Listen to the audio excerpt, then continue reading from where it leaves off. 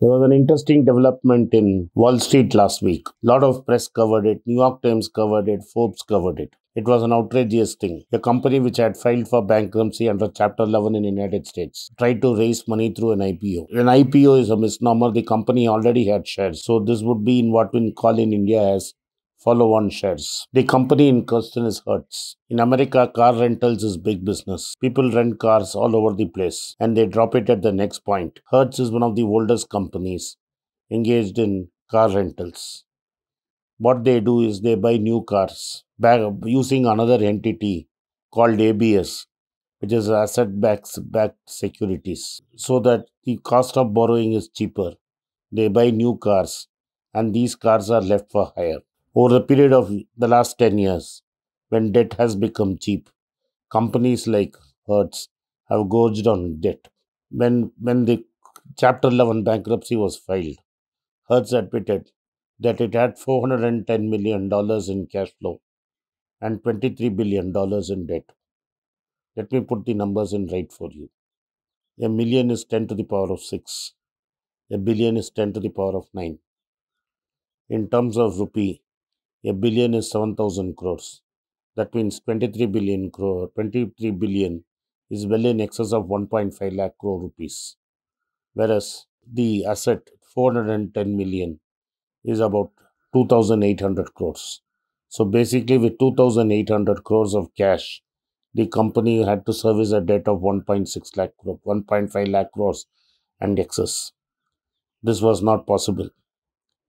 The company has two other brands under it called Thrifty and Dollar, which give cheaper versions of cars at cheaper prices. The COVID pandemic is a match that hit the dry haystack. The company had heavy debt, borrowed cheaply when free money was made available by the Fed. COVID made sure that people will not rent cars for 3-4 months. So cash flow dried up, car EMIs could not be paid, and the company collapsed within a month. This is a case of a good company with a great balance sheet. But that is not the scandal that took place in America. The price of stock almost dropped to zero as people moved into short sell. There was a short squeeze. Stock short could not deliver, and the price of stock rallied to $6 as it went to auction. Over a period of time, people will continue to sell stock and it will come back to zero. But the management of Hertz tried to do an outrageous thing.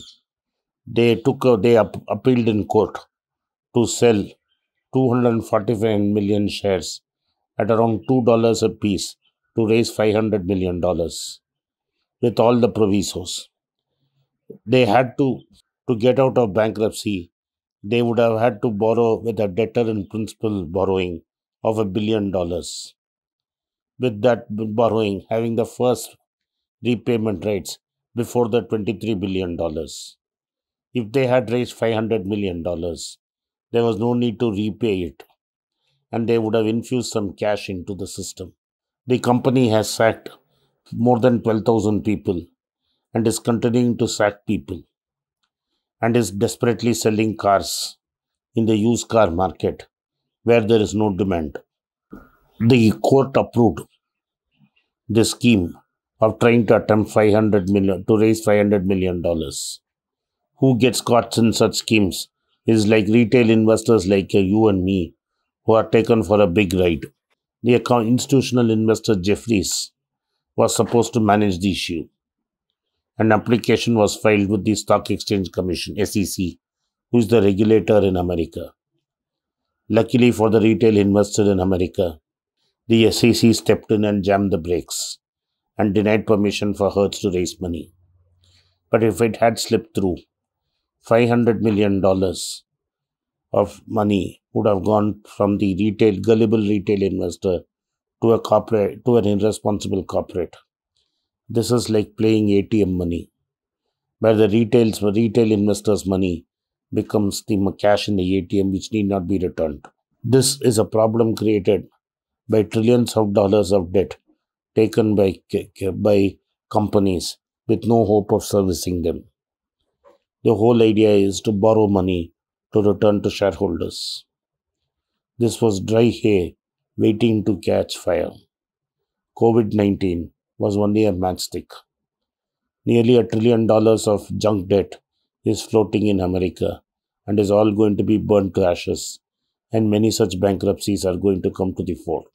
The idea is the idea for smart investors is to find great companies with bad balance sheets. So from the ashes, these companies can be recovered. But while the search goes on, there will be companies like Hertz, which pop up in value because of short squeeze and unscrupulous corporate managers who try to profit from this. These such scams have not yet hit the shores of India, but will do so soon. It's for the retail investor to be careful and protect himself. Thank you for watching Berich. If you like this video, kindly hit the subscribe button and turn on the bell notification. There's a WhatsApp number given below. If you want to buy my books, please send a message. If you want a Kindle copy, the link is given below. At the very end, those who want to contact me directly may send a message to berichenglish@gmail.com. Once again, I thank you for supporting Berich.